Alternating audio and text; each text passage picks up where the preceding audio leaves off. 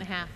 Thank you very much, Madam Speaker, and thank you for yielding. Let me just say that I rise today in strong support of the Congressional Progressive Budget Substitute and want to commend Congresswoman Woolsey and Grijalva, co-chairs of the CPC, and their staffs for their very hard and tireless work on this great budget. Budgets are not only fiscal documents, but they are moral documents. They reflect our nation's values and priorities. For example, in our budget, we redeploy all of our troops and contractors out of Iraq, and we cap the tax deductibility of excessive CEO pay, and that totals about $120 billion in our budget.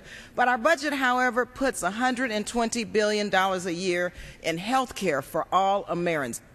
Those are our values. The CPC budget provides critical relief to those who are suffering during this economic crisis, revitalizes our economy, and cuts poverty in half in 10 years. We eliminate waste, fraud, and abuse at the Pentagon, and we eliminate Cold War-era weapon systems to the tune of about $60 billion a year. Smart security is also a critical component of this budget, and we must use this in places like Afghanistan, where we know that there is clearly no military solution.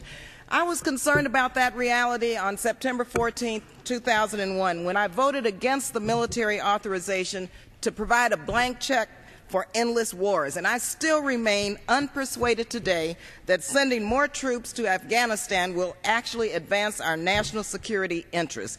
We must be a nation committed to exercising the tools of smart security for the 21st century, and this budget puts us on that path. Thank you, and I yield the balance of my time. Gentleman from Texas.